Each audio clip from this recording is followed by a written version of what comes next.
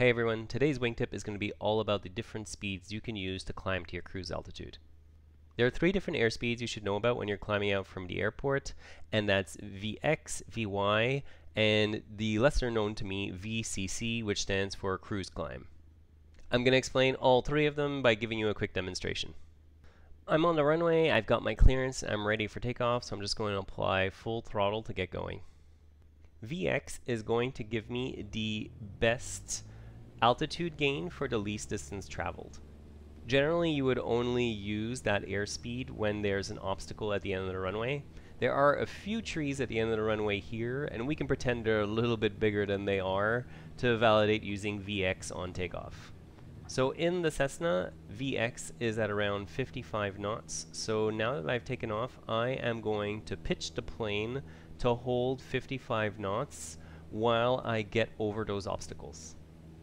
In this case, I am already above the obstacles, so at that point I can switch to the next airspeed, which is VY.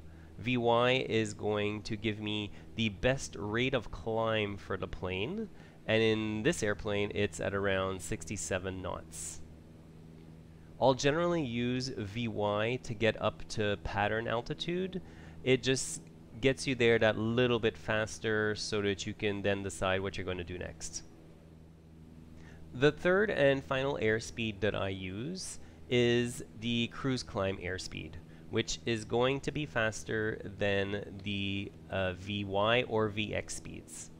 In this plane, Cruise Climb Airspeed is at around 87 knots or so. So again, all I'm going to do is I am going to pitch to hold around 79 knots, right around there.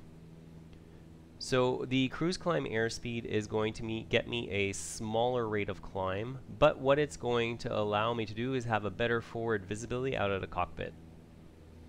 It also means for any virtual passengers that I might have on board, it'll be a little bit more comfortable than VX or VY, because both those airspeeds are a lot more aggressive in terms of pitch. An easy way to calculate Cruise Climb Airspeed is to take the difference between VY and VX and add it to VY. A lot of planes don't seem to publish this airspeed, and it's an easy way to approximate in the game. Cruise Climb Airspeed is also the airspeed that I'm going to trim for so that I can let go of any pressure on the stick. I generally won't trim for VX or VY because I don't hold them for that long, but since I use the Cruise Climb Airspeed to get all the way up to cruise altitude, which may be anywhere between 5,000 and 10,000 feet, I'll definitely trim so that I can let go of the pressure on the stick. I'll put in the show notes the airspeeds for VX, VY, and Cruise Climb Airspeed that I use fairly frequently for the planes that I fly the most. Hopefully they can be useful for you to make your next flight a little bit more realistic.